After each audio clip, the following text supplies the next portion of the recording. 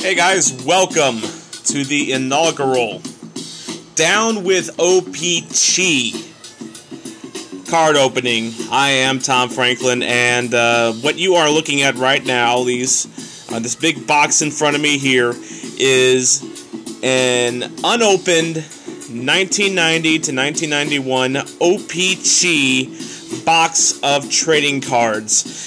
Actually, I should take that back. The box has been opened before. When I received this via the mail, the box was open. There was no wax cover or anything like that. But if we take a look inside the box, we're going to flip this open here.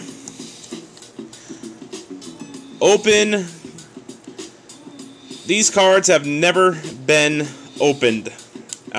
These are still in their packs. Have not shown any signs of disturbance, and you can kind of see the back of them here just a little bit. So these were made in London, Ontario, Soviet card, SIF 1990, and yes, it does have, as you can see here on the ingredients, a stick of gum inside. No, I will not eat the gum when I open these packs. I'm not that crazy. Crazy enough to spend money on a box of trading cards that are 25 years old and have so few cards in them that are worth anything, it's probably not going to make a return on my investment, but I'm not that crazy to spend my health on a piece of gum. So what we got here is a entire box, as I said. We're going to open these a few at a time, but before we start opening these, I do want to kind of get you in on a little bit of a trading card hunt with this particular box of trading cards. Now, according to Tough Stuff, which of course is a trading card price database, there's a few cards from this this series that have some value to them. Hopefully none of them have the gum stuck to them. But taking a look here, Jeremy Roenick, his rookie card is in this set. It's worth $1.75. Wayne Gretzky, $1.50. Curtis Joseph, $1. Mario Lemieux, $1. Patrick Waugh, $1. Of course, the Cujo is also a rookie card. Mark Recchi, his rookie card's worth $1. Mike Richter is worth $1. Mike Modano's rookie card, $2. Adam Graves, $1.25 for his rookie card in this set. Richter and Recchi are also rookie cards. But the big tamale in this set, and the one that would actually have some decent value nowadays, because he is now going into the Hall of Fame, that would be Sergei Fedorov. His Central Red Army card from this set of hockey cards is worth $5. I know you're laughing, that's not very much, but you know what? We're going to hunt for that Central Red Army card, and as you can see on the front of the box, I'm going to flip this back over here. You take a look at this little sticker here. Includes Special Russian Insert Card Series. So we are going to be on the hunt for one Soviet in particular in this set. Now, before I open these cards, I should let you know that these cards, and what makes this so awesome, at least in my opinion, what makes this so awesome is the fact that these cards have not seen the light of day since before grunge was cool, and the Soviet Union was still a thing in 1990, 1991. It was on its last legs, but it was still there. The Cold War was still going on. Milli Vanilli, I think, had not been caught as frauds yet when these cards were made. And that was the last time these cards saw the light of day, folks. Which is what makes this so cool, at least in my opinion anyway. So here we go. We are going to open the first of this box of trading cards. I'm going to break these up into a couple of video podcasts, I think, simply because I know your time is valuable. We're going to go to about 10 minutes or so on each video podcast. Right now we're at about the 5-minute mark because I had to explain just what the hell I'm doing here. So without further ado, let's open up some cards, shall we? Alright, the very important first card here. This is open for the first time in 25 years, folks. Here is the stick of gum. It is hard as a rock. I can tell you that for a fact. Alright, so we're going to flip these around here. First card we got here is a Central Red Army card. But it's not Sergey. It is none other than Igor Maslenikov, who played 5 games, had 1 goal, 3 assists, 4 points total for the Soviets. So that's our first Soviet card. It's not the one we're looking for, though. Rick Vive. He was a right winger for the Sabres. And let's take a look at his the back of the card here. 6'1", 192 out of Sherbrooke. Decent player.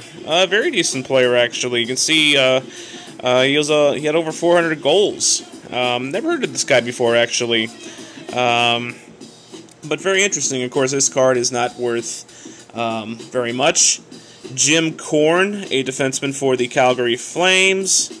And big guy, 6'4", 220. And love those penalty minutes. So we're going to move on to the next one here. This is the just a regular Islanders card. It's got some stuff here on the back, just showing how they did in 89 and 90, 131, lost 38. Even the Islanders back then were not that great, so that's that. Mark Habscheid, a left winger for the Red Wings. And he only played, up until this point, only 1 season for the Red Wings, had 15 goals, 11 assists, 23 goals, 31 assists for the North Stars the year prior to that. Played for the Saskatoon Blades. The St. Louis Blues almost ended up there in the 80s. Doug Bodger. This guy is you know, he's not a superstar, but he was one of the more notable defensemen back in his day. At this point, let me see, does it say his age at all on here? Okay, born in 1866. So by this point, he would have been about 24, 25 years old. And already he, actually that can't be right. My math is just terrible. I guess he was 24. He must have started in the league very young. But yeah, those are his stats right here. Good scoring stats for a defenseman. Rick Mahar. Winning the Selke Award. Rick Mahar was a Blue for a while. Of course, I'm a St. Louis Blues fan, for those of you who do not know me. And this is when he won it with the Blues. So, of course, it's a word to the NHL's top defensive forward, to Rick Mahar. It's long been recognized as a top defensive center. I like, this is a good resume. He held Steve Yzerman, Wayne Gretzky, and Mario Lemieux to a combined 1 goal in 3 consecutive games in October. It's got to be a record. And this is a general Montreal Canadiens card. Canadiens were boss in this time of history. 89-90 final standings. 141, lost 28. This year they were kind of off, but I know they were still a pretty strong team during that time period.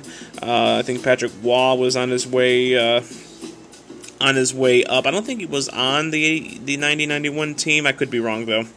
And finally, Rod Langway, defenseman for the Capitals. And here are some of his stats. Another big guy.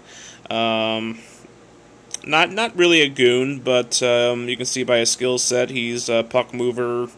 Didn't score a lot of goals. So that is Rob Langway.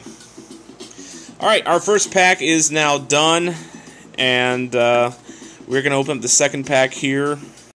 Alright, I had to restart the video there because we were running out of time, but I'm going to open up another pack here, see if we can get someone that is that actually has value for this particular set. Again, we are looking for, especially we're looking for the Central Red Army card of Steve not Steve Eiserman, Sergei Fedorov is worth $5. Other valuable ones, the Mike McDonald rookie card, the Jeremy Roenick rookie card, and of course the great one Wayne Gretzky and Adam Graves. Those have some value to them. So number 2 is coming up. You know, I remember when I was young, by the way. This is bringing me back to when I was young and my dad would buy entire boxes of cards like this. And he would let me open 1 pack a night. 1 pack a night, folks. Those were some good times. Those were some good times, and I remember those times fondly. I still have those cards. In fact, they're actually at my dad's, as a matter of fact. So I may have to bring those out once I add these to the mix. So again, Down With O-Pee-Chee continues. Oh, we're starting off with a very nice forward, Joe Mullen. Get that piece of gum out of there. I think this might be backwards, so McSorley's coming up too on this one. Joey Mullen. Very nice scoring forward for the longest time. Started off with the Blues, of course, and then went to the Calgary Flames. Very interesting.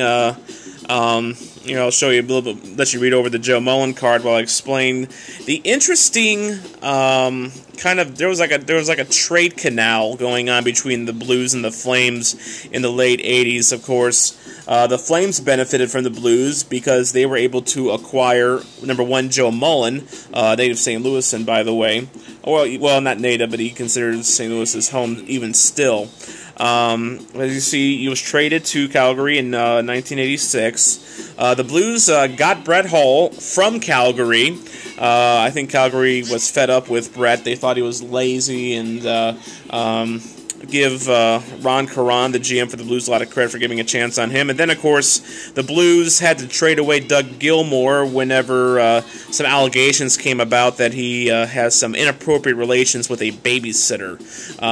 So, you know, just very interesting. And then, of course, the Blues ended up getting a few years later from this, from the Doug Gilmour trade. That was about 1990.